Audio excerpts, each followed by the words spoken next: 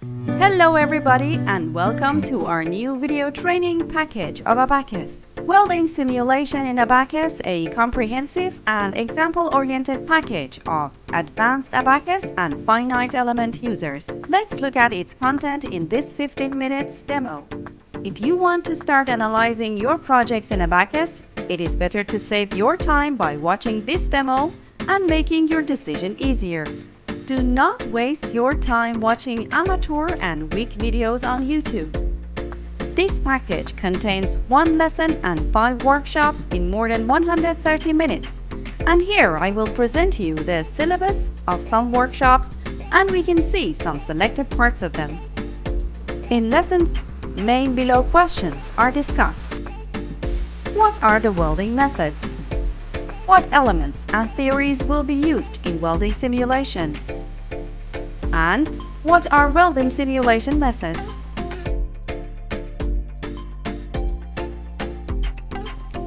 Hello guys and welcome to this package. Here we will simulate welding with different methods. Just pay attention and learn lots of new things. First, we are going to introduce the welding methods, fusion and non-fusion methods, and how these methods are performed, and introduce all methods at a glance. In the second chapter, we will introduce the different elements that we are going to use in the welding simulation. Finally, in the last chapter, we will explain the different methods to apply these theories in the software. Here you will learn several ways to simulate welding in Abaqus. Also, all related details will be explained completely. After all these explanations, you will have some workshops to practice the methods you have learned. If you are a beginner in the Abaqus, we strongly recommend first getting and learn the Abaqus for Beginners package. Note that if you are a mechanical engineer, get the mechanical version, and if you're a civil engineer, get the civil version. After you learn the beginner's package, watch, learn, and enjoy the current package you got. Next, we recommend the DFLUX package so that you can better understand the welding simulation with the subroutine method. Also, we have workshops in the DFLUX package about welding simulation. This package includes more than 140 minutes of training video with every theory, detail, tip and trick you need to know.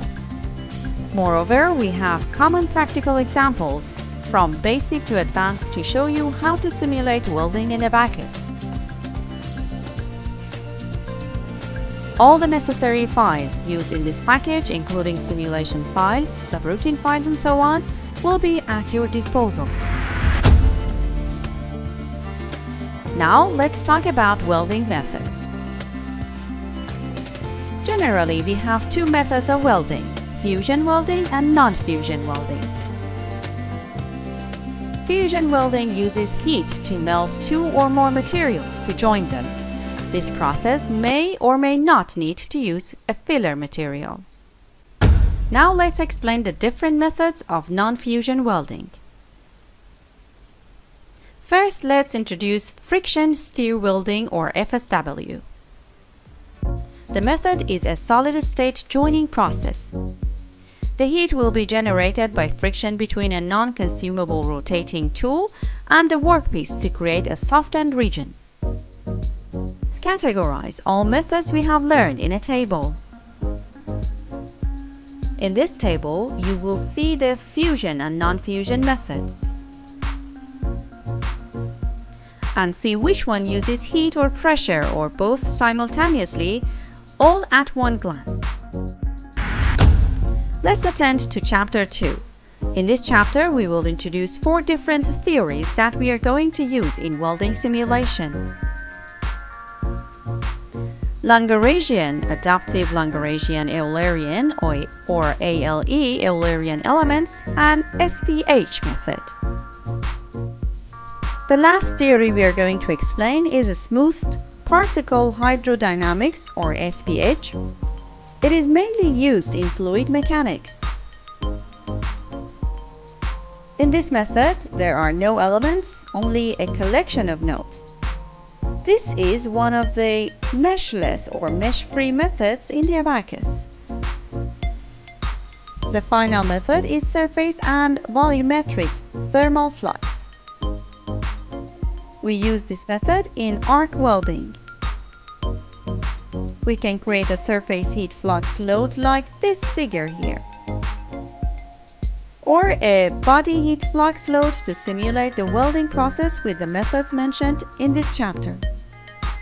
Now watch and practice the workshops to learn the welding simulation and better understand all this information.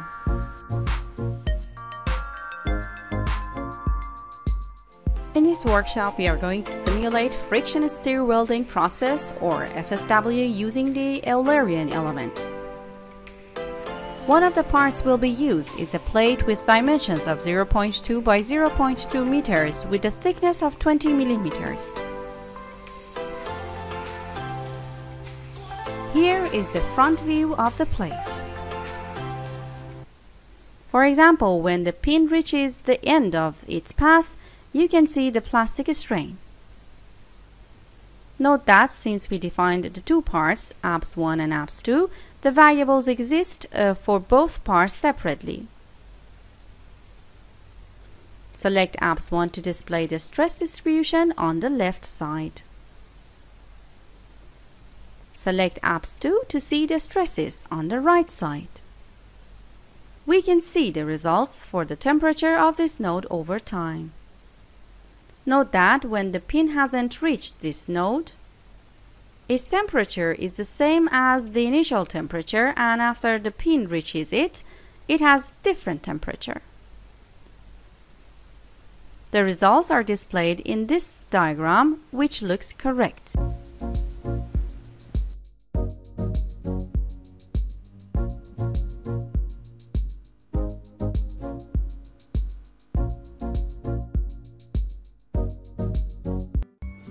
Hello! In this workshop we are going to simulate explosive welding. Here you see the dimensions of the explosive material, titanium part and steel part. Both titanium and steel parts are concentric cylinders. The inner cylinder is the titanium part and it is going to be welded to the steel part. We will use the axisymmetric model because both the geometry and loading conditions of the model are symmetrical. Note that because the explosive material is TNT, we need to specify dimensions for this part. Now let's compare the two other model results with different frequencies. The model 1 frequency is 1 and the job 3 is 5. Create another viewport through the viewport menu. Align the two viewports vertically. Then in one of them, show the job 3 results.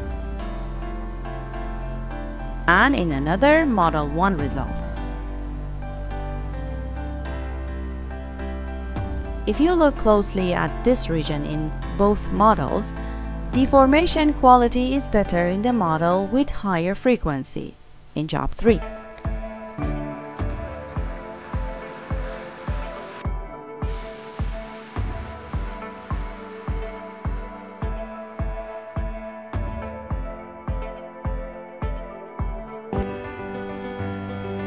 Hello! In this workshop, we will explain the simulation of friction stir welding FSW with smoothed particle hydrodynamics SPH method.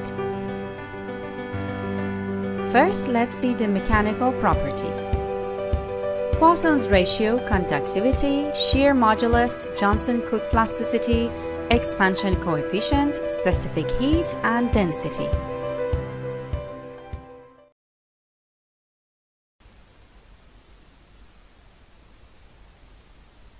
In the first step, the tool moves downwards and penetrates into the model. In the second step, it's just rotating and doesn't move forward. In the third step, it moves in the Z direction till the end of the simulation.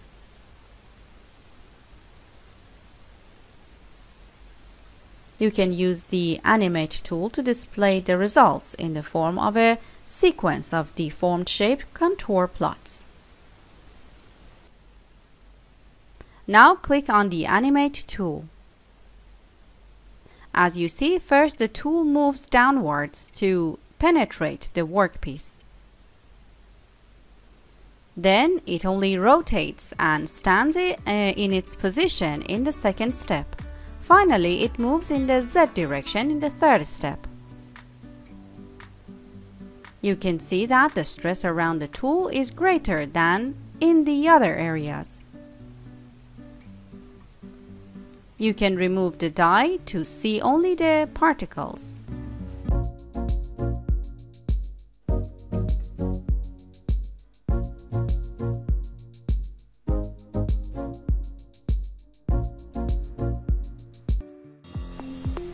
Hello! In this workshop we will explain the simulation of butt welding with the death and birth of an element method. We have two materials in the simulation, base metal and weld. The mechanical properties are conductivity, elastic modulus, expansion coefficient, and specific heat at constant volume. First, click on the Common Options tool, select Exterior Edges and click Apply. Click on the Plot Contours on Deformed Shape tool to see the model in the form of the deformed shape contour plots. The scale factor is 15. Click on the Common Options tool again to change it. Select the uniform and set the value to 1. Now the model looks better. Let's use the Animate tool to display the results in the form of a sequence of deformed shape contour plots.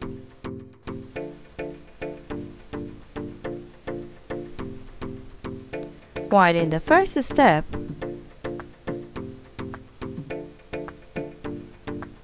the temperature was almost 150 degrees centigrade. Therefore, we can see how the welding process increases the temperature of the model.